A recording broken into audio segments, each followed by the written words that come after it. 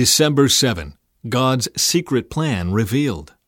When I think of all this, I, Paul, a prisoner of Christ Jesus for the benefit of you Gentiles, assuming, by the way, that you know God gave me the special responsibility of extending His grace to you Gentiles. As I briefly wrote earlier, God Himself revealed His mysterious plan to me. As you read what I have written, you will understand my insight into this plan regarding Christ.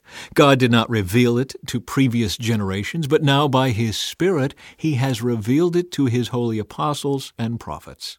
And this is God's plan. Both Gentiles and Jews who believe the good news share equally in the riches inherited by God's children. Both are part of the same body, and both enjoy the promise of blessings because they belong to Christ Jesus. By God's grace and mighty power, I have been given the privilege of serving Him by spreading this good news. Though I am the least deserving of all God's people, He graciously gave me the privilege of telling the Gentiles about the endless treasures available to them in Christ. I was chosen to explain to everyone this mysterious plan that God, the Creator of all things, had kept secret from the beginning. God's purpose in all this was to use the church to display His wisdom in its rich variety to all the unseen rulers and authorities in the heavenly places. This was His eternal plan, which He carried out through Christ Jesus our Lord. Because of Christ and our faith in Him, we can now come boldly and confidently into God's presence. So please don't lose heart because of my trials here. I am suffering for you, so you should feel honored. Paul's prayer for spiritual empowering. When I think of all this, I fall to my knees and pray to the Father, the Creator of everything in heaven and on earth. I pray that from His glorious, unlimited resources, He will empower you with inner strength through His Spirit. Then Christ will make His home in your hearts as you trust in Him. Your roots will grow down into God's love and keep you strong. And may you have the power to understand, as all God's people should, how wide, how long, how high, and how deep His love is.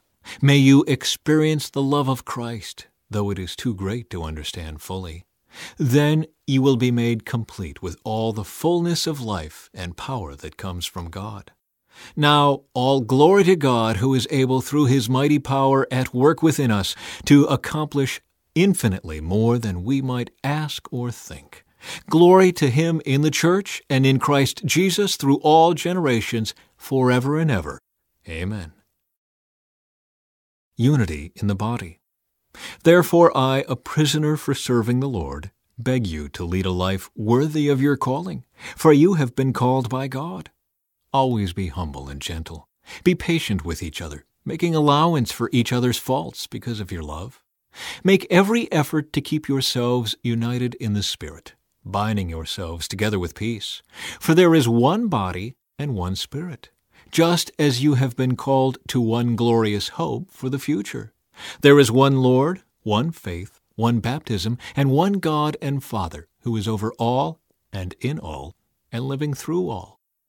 However, He has given each one of us a special gift through the generosity of Christ.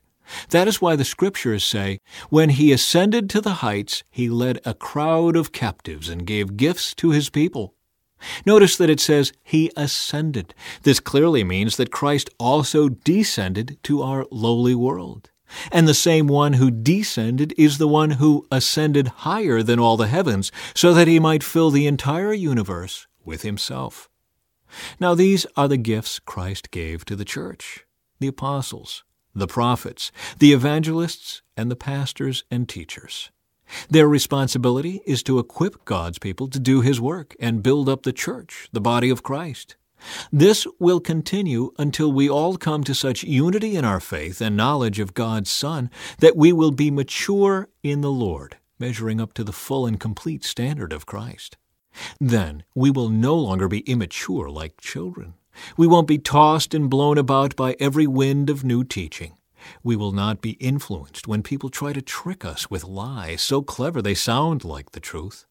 Instead, we will speak the truth in love, growing in every way more and more like Christ, who is the head of His body, the church. He makes the whole body fit together perfectly. As each part does its own special work, it helps the other parts grow so that the whole body is healthy and growing and full of love. Living as children of light. With the Lord's authority, I say this: live no longer as the Gentiles do, for they are hopelessly confused. Their minds are full of darkness. They wander far from the life God gives because they have closed their minds and hardened their hearts against Him. They have no sense of shame. They live for lustful pleasure and eagerly practice every kind of impurity. But that isn't what you learned about Christ. Since you have heard about Jesus and have learned the truth that comes from Him, throw off your old sinful nature and your former way of life, which is corrupted by lust and deception. Instead, let the Spirit renew your thoughts and attitudes. Put on your new nature, created to be like God, truly righteous and holy. So stop telling lies. Let us tell our neighbors the truth, for we are all parts of the same body. And don't sin by letting anger control you. Don't let the sun go down while you are still angry, for anger gives a foothold to the devil. If you are a thief, quit stealing. Instead, use your hands for good, hard work, and then give generously to others in need. Don't use foul or abusive language. Let everything you say be good and helpful, so that your words will be an encouragement to those who hear them. And do not bring sorrow to God's Holy Spirit by the way you live.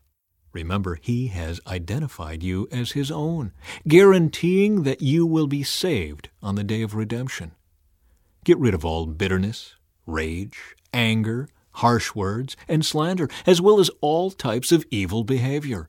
Instead, be kind to each other, tender-hearted, forgiving one another, just as God, through Christ, has forgiven you.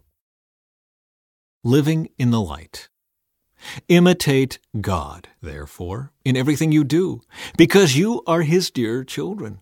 Live a life filled with love, following the example of Christ. He loved us and offered Himself as a sacrifice for us, a pleasing aroma to God. Let there be no sexual immorality, impurity, or greed among you. Such sins have no place among God's people. Obscene stories, foolish talk, and coarse jokes, these are not for you.